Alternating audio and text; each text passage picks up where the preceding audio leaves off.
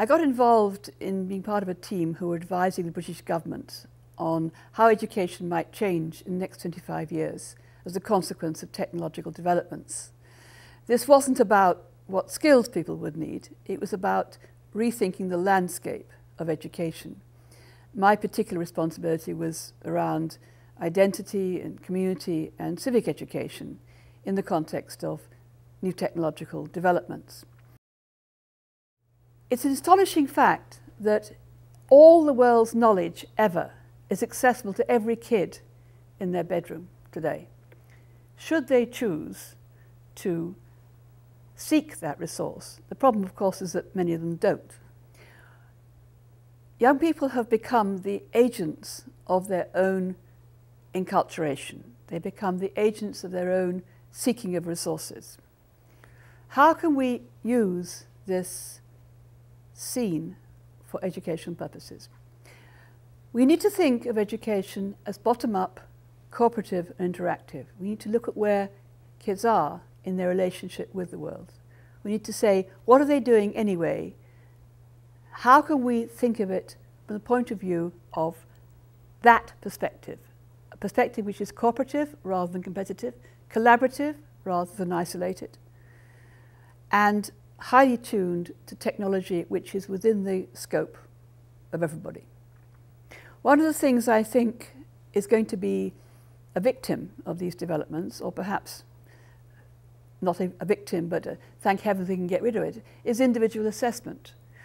We're struggling at the moment with the idea that the new technology creates potential plagiarism or even cheating. Those concepts apply to the individual lone problem solver model of learning.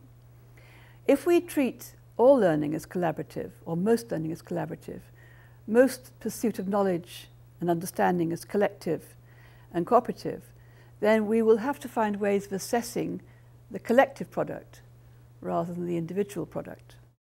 I had a really profound experience doing this report.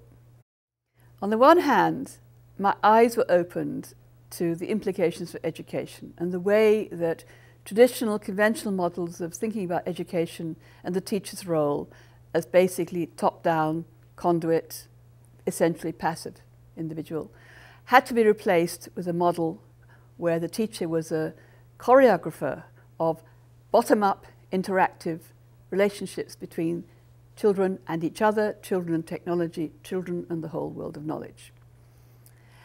And at the same time as realizing that education has to be rethought was also the realization that it's all fitted into the models I was using.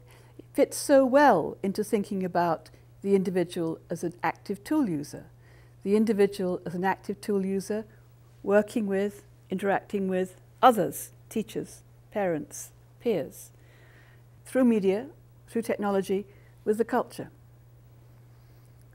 So it was an exciting conclusion to feel that the model I've been thinking about, the tool user model, the tool user in the wider cultural context, is consistent with the kind of changes that I see that we need in education to take account of the world in which our kids already live.